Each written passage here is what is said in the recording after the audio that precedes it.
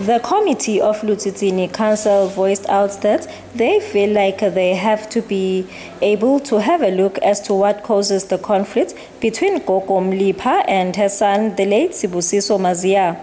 According to the chairman of the council, he stated that they had to be sure of what was causing the confusion.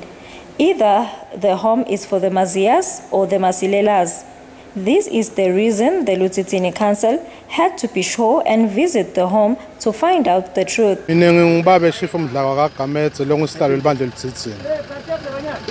Kuta kwethu la sitobuka kulandzela kutsi kukhale make baphambana nendvodzana ngendzaba yekhaya. Make utsi likhaya nguyele walikhondela. Indvodzana itsi ngiyo leyakhonda ngiyo leyakhe. Ngiko lekwente kutsi size side la kulandzela kutsi atsi make yena sowucoshiwe la ekhaya kanzi nguye lona lowakhonda.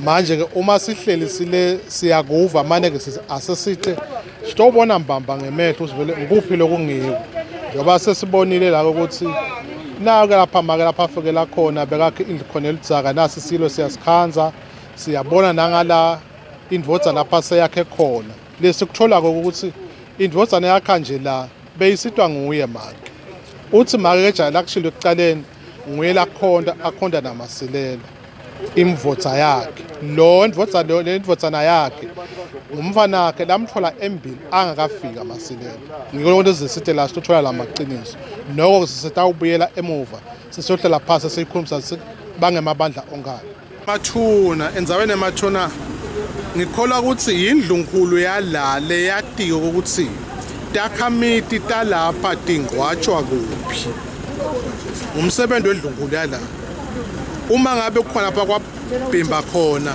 kufanele kulungiswe ngoba basho lapha indzawo beyihlelelwe sitaqhuba umsebenzi ngonyama awu asiwate wawunguplonjani but nje ngesikuthola ngalabanye takhamiti tala.